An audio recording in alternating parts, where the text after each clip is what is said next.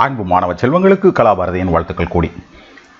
நம்ம அந்த சாப்டர் ஆரம்பிக்கும் போதே என்ன சொன்னோன்னு கேட்டிங்கன்னா, கலப்பெண்கள் காம்ப்ளெக்ஸ் நம்பர்னால் என்னென்னு டிஃபைன் பண்ணிவிட்டு, எப்படி சாதாரண எண்களில் எல்லாமே நம்ம கூட்டல் கழித்தல் எல்லாமே நம்மளுடைய ஆரம்ப காலகட்டத்தில் படிக்கிறோமோ அதே மாதிரியே எதுக்கும் படிக்கணும், நம்ம இந்த காம்ப்ளெக்ஸ் நம்பர்ஸ்க்கும் படிக்கணும்னு சொல்லியிருந்தோம். இப்போ அதை நம்ம என்ன செய்கிறோம், நம்ம அதை நம்ம இல்லஸ்ட்ரேட் பண்ணுறோம். இது ரொம்ப சிம்பிள். நம்ம ஏன்னா ஏற்கனவே நம்மளுக்கு எவ்வளவோ படிச்சிருக்கோம் இல்லையா, 11 வருஷம் என்ன செஞ்சுருக்கோம், நம்ம ஸ்கூலில் படிச்சிருக்கோம். அப்போ இதெல்லாம் புரியும், ரைட். பட் இருந்தாலும் நம்மளுக்கு எக்ஸாக்டாக தெரிஞ்சுக்கிறக்காக அதை பண்ணுறோம். இப்போ ஃபார் எக்ஸாம்பிள் இதை இங்கே பாருங்கள், இங்கே என்ன பண்ணி காமிச்சிருக்கோம் கேட்டிங்கன்னா, இசட் அப்படிங்கிற காம்ப்ளெக்ஸ் நம்பரை நம்ம ஒரு ஸ்கேலரால் மல்டிப்ளை பண்ணுறோம். ஸோ இசட் எப்படி இருக்கலாம், என்ன ஃபார்மில் இருக்கலாம்னா எக்ஸ் ப்ளஸ் ஐஒய் இந்த ஃபார்மில் இருக்கலாம், ரைட். அதை சப்போஸ் ஒரு ஸ்கேலரால் மல்டிப்ளை பண்ணி வச்சு இங்கே கேன் இருக்குது, இங்கே 2 காமிச்சிருக்காங்க. ஸோ சார் ஒன்று என்ன செய்கிறேன், பிள்ளைகளுக்கு புத்தகத்துக்கும் நடத்துறதுக்கும் முரண்பாடு வரக்கூடாதுங்கிறதுக்கு அதே பயன்படுத்துகிறேன். அப்போ என்ன ஆகும், 2x ப்ளஸ் i × 2y இப்படின்னு ஆகும். இதை இந்த டயக்ராம் இல்லஸ்ட்ரேட் பண்ணுது. இங்கே பாருங்கள், இசட்ன்றது இருக்குது, அப்படியே எத்தனை பங்காக மாறிடுது, 2 பங்கு மாறிடுது. கவனிக்க வேண்டிய விஷயம், ஆங்கிள் மாறலை, அப்படியே என்ன இருக்குது, 2 டைம்ஸ் போயிருக்கு. சப்போஸ் நீங்கள் கோஆர்டினேட் சிஸ்டத்தில் காமிச்சிங்கன்னா, இப்போ இந்த வேல்யூ எக்ஸாக இருந்துச்சுன்னா இந்த வேல்யூ எவ்வளோவா இருக்கும், திஸ் இஸ் 2x. இந்த வேல்யூ இது ஒய்யாக இருந்துச்சுன்னா இந்த வேல்யூ எவ்வளோவா இருக்கும், this is 2y. So real நம்பரும் 2 பங்கு ஆகுது, இமேஜினரி நம்பரும் 2 பங்கு ஆகுது. ஸோ இந்த ஸ்கேலரோட வேல்யூ 1 விட கம்மியாகவும் இருக்கலாம். So this means it maybe 1/2 1/3 இருக்கலாம். இப்போ அந்த சென்ஸில் என்ன ஆகும் கேட்டிங்கன்னா, அது அப்படியே ரெடியூஸ் ஆகும். பாருங்கள், இங்கே 1/2 மல்டிப்ளை பண்ணியிருக்காங்க. So it is reducing by of, அப்படியே பாதியாக குறையுது, ரைட். இசட்ங்கிறது 1/2 இசட் ஆகுது. மிச்சப்படி அதே பொருந்தும். எக்ஸ் எதாவது மாறும், x/2 மாறிடும். ஒய்ங்கிறது என்னவாகும், y/2 மாறிடும். நீங்கள் பெருக்கக்கூடிய ஸ்கேலர் மைனஸாக இருந்தால் டைரக்ஷன் மாறிடும். யூ கேன் சி மைனஸாக இருந்துச்சுன்னா, பட் வேல்யூ என்ன ஆகாது, மாறாது. ஃபார் எக்ஸாம்பிள் இது என்னவா இருக்கும், திஸ் இஸ் -x, இந்த அளவு என்னவா இருக்கும், திஸ் பிகம்ஸ் -y. இதான் பிள்ளைங்களா ஒரு ஸ்கேலரை வச்சு, ஒரு திசையிலி பெருக்கம், ஒரு ஸ்கேலரை வச்சு நம்ம காம்ப்ளெக்ஸ் நம்பர் பெருக்குனா என்ன கிடைக்குங்கிறது. தென் அடிஷனை பொறுத்த வரைக்கும் ஆக்சுவலாக சார் என்ன சொல்லுவோன்னா, அப்படியே வெக்டோரியல் மெத்தட் தான் பிள்ளைங்களா. இங்கே பார்த்தீங்கன்னாவே தெரியும். இங்கே 2 வெக்டரை என்ன செய்கிறாங்க, ஆட் பண்ணுறாங்க. z1 x1 + i y1, z2 = x + i y2 இப்படின்னு இருக்குன்னு வச்சுக்கோங்களேன். நீங்கள் ஆட் பண்ணிங்கன்னா என்ன கிடைக்கும், திஸ் இஸ் x2. என்ன கிடைக்கும், z1 + z2 = x1 + x2. Real நம்பரை ஆட் பண்ணுவீங்க, ரைட். ப்ளஸ் ஐயை காமனாக எடுத்துருவீங்க. எடுத்தால் என்ன இருக்கும், y1 + y2. இப்போ கவனித்து பார்த்தீங்கன்னா தெரியும், இது எப்படி இருக்குது, எப்படி நம்ம வெக்டாரில் ஐயையும் கூட்டுவோமோ, ஜேயும் கூட்டுவோமோ, கேவையும் கூட்டுவோமோ, அதே மாதிரி அதனுடைய தன்மை மாறாமல் அப்படியே கூட்டப்படுது. ஸோ நேச்சுரலாக இது எப்படி இருக்கும், ஒரு வெக்டோரியல் அடிஷனாக இருக்கும். இங்கே பார்த்தீங்கன்னா இங்கே z1 காமிக்கப்பட்டிருக்கு, இங்கே z2 காமிக்கப்பட்டிருக்கு. சம பண்ணுறதுக்கு என்ன செய்கிறாங்க, z1 எப்படி இருக்கோ அதை இங்கே இது z1, z2 எப்படி இருக்கோ அதை அப்படியே இங்கே தென் ரெண்டே என்ன செய்கிறாங்க, சம பண்ணி ரிசல்ட் காமிக்கிறாங்க. சரியா. இப்போ இந்த இடத்துல கோஆர்டினேட் பார்த்தீங்கன்னா நம்மளுக்கு என்ன புரிஞ்சிடும், இது x1, இது x2, இது சாரி இங்கே வரைக்கும் x1ன்னா இந்த அளவு என்னவா இருக்கும், x1 + x2 இருக்கும். அதே மாதிரி ஒயில் என்ன இருக்கும், இது இதனுடைய கோஆர்டினேட் y2, இதனுடைய அளவு y1, திஸ் இஸ் y2. ரெண்டே சம பண்ணால் என்ன கிடைக்கும், இது கிடைச்சிரும், y1 + y2, ரைட். ஸோ இதான் வெக்டாரை கூட்டுறதுக்கான வழி. மிச்சப்படி ட்ரையாங்கிள் எல்லாமே அப்படியே அப்ளை ஆகும் பிள்ளைங்களா. உங்களுக்கு பிள்ளைகள் ஞாபகம் இருக்குன்னு நினைக்கிறேன், நான் ஞாபகப்படுத்துறதுக்காக சொல்கிறேன். இப்போ ஃபார் எக்ஸாம்பிள் கொசைன் ரூல் நம்ம அடிக்கடி பயன்படுத்துவோம் இல்லையா.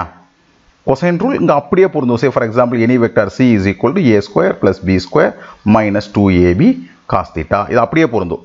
அதே மாதிரி சைன் ரூலும் பொருந்தும். சைன் ரூல் என்னது, a/sin a = b/sin b c/sin c. So இதெல்லாம் ஜாமெட்ரியில் நம்ம படிக்கிறது, இந்த ட்ரையாங்கிளுடைய ஜாமெட்ரியில். இந்த ஜாமெட்ரியில் இருக்கக்கூடிய அவ்வளோ ரூல் அப்படியே இங்கே என்ன ஆகும், இங்கே பொருந்தும். சரியா. ஸோ நம்ம ஏதாவது கூட்டிகிட்டு நம்ம என்ன வேல்யூ எப்படி மேனிப்புலேட் பண்ணாலும் நம்ம என்ன செய்ய முடியும், மேனிப்புலேட் பண்ண முடியும். கூட்டுறதுக்கு எது உண்மையோ அதே தான் பிள்ளைங்களா கழித்தலுக்கும் சப்ட்ராக்ஷனுக்கும், ரைட். நமக்கு என்ன தெரியும் கேட்டிங்கன்னா, ஃபார் எக்ஸாம்பிள் 2 வெக்டாரை நம்ம கூட்டுறோம்னு கழிக்கிறோம்னு வச்சுக்கோமே, a வெக்டார்லேருந்து b வெக்டாரை கழிக்கிறதுனால நம்ம ஆக்சுவலாக என்ன சொல்லுவோம், a வெக்டார் எடுத்துக்கோங்க ப்ளஸ் b உடைய மைனஸ் வெக்டார், இதுக்கு பேர் தான் கழித்தல் பேர் இல்லையா. அதே மாதிரி தாங்க இங்கே என்ன பண்ண பண்ணுறாங்க கேட்டிங்கன்னா, z1லேருந்து z2 கழிக்கிறாங்க, ரைட். இது z1, yes this is z1, இது என்னது z2. இப்போ என்ன செய்ய போகிறோம், z1லேருந்து z2 கழிக்க போகிறோம். அப்போ என்ன செய்வோம், z2 அப்படியே ரிவர்ஸ் பண்ணிக்கோங்க, ரைட். இப்போ Z1ஐயும் எதையும் கூட்டினா போதும், நம்ம Z2வையும் கூட்டினா நம்மளுக்கு என்ன கிடைச்சிரும், ஃபைனல் ரிசல்ட் கிடைச்சிரும். ஸோ Z1 மாதிரியே Z2லேருந்து you have to draw the line. Z1லேருந்து minus Z2க்கான line வரீங்க, எங்கே கனெக்ட் ஆகும் அங்கே என்ன கிடைச்சிரும், உங்களுக்கு பாயிண்ட் கிடைக்கும். இதுதான் Z1 மைனஸ் Z2. நீங்கள் எப்படி செய்யலாம், காம்போனன்ட் பை காம்போனன்ட் செய்யலாம். ஃபார் எக்ஸாம்பிள் Z1 வந்து x1 + i y1, Z2 is equal to x2 + i y2 அப்படின்னு வச்சுக்கிட்டிங்கன்னா Z1 மைனஸ் Z2 எப்படி இருக்கும், x1 minus x2 plus i y1 minus y2 அப்படின்னு இருக்கும். ரைட். ஸோ இதை நீங்கள் இந்த இருக்கு இல்லையா, இந்த லைனை இங்கேயே நீங்கள் காமிக்கலாம், Z1 minus Z2, Z1 minus Z2. மற்றபடி நீங்கள் வெக்டாரில் உள்ள எல்லாமே உங்களுக்கு பொருந்தும் பிள்ளைங்களா. வெக்டாரில் நம்ம பயன்படுத்தக்கூடிய எல்லா மாடல்ஸ், எல்லா மெத்தட்ஸும் அப்படியே என்ன ஆகும், இங்கே வந்து பொருந்தும். இங்கே கவனிச்சிங்கன்னா தெரியும், இது வந்து Z1, இது வந்து Z2. ஸோ இந்த line வரைஞ்சிங்கன்னா this is Z1 minus Z2. Z1லேருந்து வரைஞ்சிங்கன்னா that is Z2 minus Z1. இதெல்லாம் நம்ம டிஸ்பிளேஸ்மெண்ட்டில் ஃபிசிக்ஸில் என்ன செஞ்சுருப்போம், டீப்பராக படிச்சிருப்போம். ஃபார் எக்ஸாம்பிள் சே ஒரு பொசிஷன் வெக்டார் R1ல் இருக்குது, அது எவ்வளோ டிஸ்பிளேஸ் ஆகுது, டெல்டா ஆர் டிஸ்பிளேஸ் ஆகி R2ங்கிற இடத்துக்கு வந்து சேருது. அப்போ நம்ம இடத்துல என்ன சொல்லுவோம், R2 vector is equal to முதல்ல இருந்த இடம் plus delta R. So delta R is equal to R2 vector minus R1 vector. இதெல்லாம் நம்மளுக்கு நல்லா தெரியும். நம்ம எதில் படிச்சிருக்கோம், கிளாஸ் 11லேயே நம்ம இதெல்லாம் என்ன செஞ்சுருக்கோம், படிச்சிருக்கோம். இது எல்லாமே அப்படியே இங்கே என்ன ஆகும், அப்ளை ஆகும். தென் மல்டிப்ளிகேஷன். ஸோ மல்டிப்ளிகேஷனை பொறுத்த வரைக்கும் பிள்ளைங்களா, இப்போ நான் உங்களுக்கு ரியலாக எப்படி பண்ணுவோம் நான் சொல்லித்தர முடியாது. ஏன்னு கேட்டிங்கன்னா அதுக்கு நான் உங்களுக்கு போலார் ஃபார்ம் சொல்லித்தரணும். காம்ப்ளெக்ஸ் நம்பரை பொறுத்த வரைக்கும் ஞாபகம் வச்சுக்கோங்க, மல்டிப்ளிகேஷனும் டிவிஷனும் ஃபீல்டில் போலார் ஃபார்மில் தான் பண்ணுறோம். நம்ம மேத்ஸ் இப்போ நீங்கள் +2 படிக்கும்போது பல நேரத்தில் நம்ம வந்து ரெக்டாங்குலர் ஃபார்ம்லேயும் பண்ணலாம். ஆனால் ஃபீல்டில் எசென்ஷியலாக எதை வச்சு தான் பண்ணுவாங்க, போலார் ஃபார்ம் வச்சு தான் பண்ணுவாங்க. ஏன்னா அதுதான் ஈஸி. பட் இங்கே நான் என்ன சொல்லித்தரேன் கேட்டிங்கன்னா, பிள்ளைங்களுக்கு 2 காம்ப்ளெக்ஸ் நம்பர் எப்படி மல்டிப்ளை பண்ணுறது நான் என்ன செய்கிறேன், நான் பேசுகிறேன். ஃபார் எக்ஸாம்பிள் Z1 ஒரு காம்ப்ளெக்ஸ் நம்பர் இருக்குது. ஸோ Z1 எப்படி எழுதுவீங்க, x1 + i y1. Z2 is equal to x2 + i y2. Suppose நீங்கள் ரெண்டையும் மல்டிப்ளை பண்ணுறீங்க, Z1 Z2. அப்போ என்ன செய்வீங்க, x1 × x2 first, x1 x2. அப்புறம் என்ன செய்வீங்க, ஃபஸ்ட்டு சிம்பிளாக செய்வோம், அப்புறம் அது முழுமையாக சொல்கிறேன். x1 i y2 plus i × x1 y2 plus அடுத்து i y1 x2. So x2 y1 i.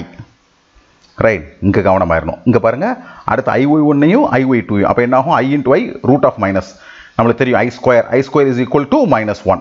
So minus y1 y2. இப்போ ரியல் நம்பர் தனியாக, இமேஜின் நம்பர் தனியாக பிரிச்சிங்கன்னா x1 x2 minus y1 y2 plus, okay, இப்போ ரியல் பார்ட் எடுத்துகிறோம். இமேஜினரி பார்ட் எடுத்துக்கிட்டிங்கன்னா i × x1 y2 plus x2 y1. Right. இப்போ நீங்கள் பார்த்தீங்கன்னாவே தெரியும் இந்த ப்ராசஸ் எப்படி இருக்குது, பெரிய ப்ராசஸாக இருக்குது. எத்தனை இதை ஒரு பெருக்கி அப்புறம் இதை மறுபடியும் மல்டிப்ளை பண்ணி இதை சப்ட்ராக்ட் பண்ணி இதை ரெண்டையும் மல்டிப்ளை பண்ணி இப்படி இருக்குது. இதை தவிர்க்கிறதுக்காக தான் போலார் ஃபார்ம் போவோம். போலார் ஃபார்மில் சுலபமாக இதை என்ன செஞ்சிடலாம், இதை நம்ம செஞ்சிடலாம். அதை நான் அது நடத்தும்போது என்ன செய்கிறேன், பிள்ளைகளுக்கு அந்த விஷயத்தை நான் வந்து சொல்லித்தர்றேன். சரியா பிள்ளைங்களா? ஸோ இப்போ நம்ம என்ன பார்த்துருக்கோம், மல்டிப்ளிகேஷன் வரைக்கும் பார்த்துருக்கோம். அடுத்து இன்னொரு முக்கியமான விஷயம் இருக்குது, அது இந்த காணொலியிலே சொல்லலாம்னு நினச்சேன். பட் ஆனால் என்ன பிரச்சனை கேட்டிங்கன்னா, காணொலி நீண்டுக்கிட்டே போயிட்டு இருக்கு. அதனால் என்ன செய்கிறேன், அடுத்த காணொலியில் பிள்ளைகளுக்கு என்ன சொல்லித்தரேன் கேட்டிங்கன்னா, ஐயை வச்சு மல்டிப்ளை பண்ணால் என்ன ஆகும். ரைட். ஒரு காம்ப்ளெக்ஸ் நம்பரை இமேஜினரி நம்பர் வச்சு மல்டிப்ளை பண்ணால் என்ன ஆகும் அப்படிங்கிறத நம்ம எப்போ எடுத்துக்கலாம், அடுத்த காணொலிக்கு நம்ம எடுத்துக்கலாம். சரியா பிள்ளைங்களா?